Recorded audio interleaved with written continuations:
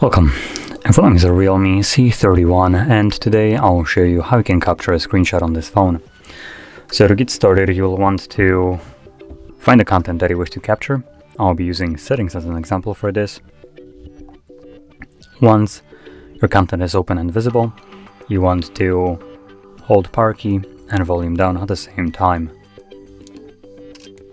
This will capture a screenshot, which you can see right over here.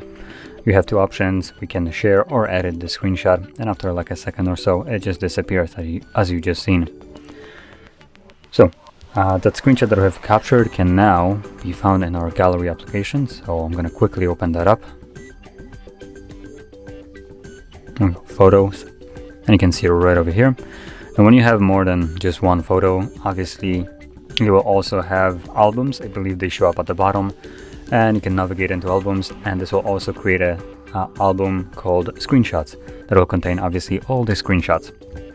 But anyway, from here, as you can see, you can view your screenshot that I have captured, and that's about it. So if you found this very helpful, don't forget to hit like, subscribe, and thanks for watching.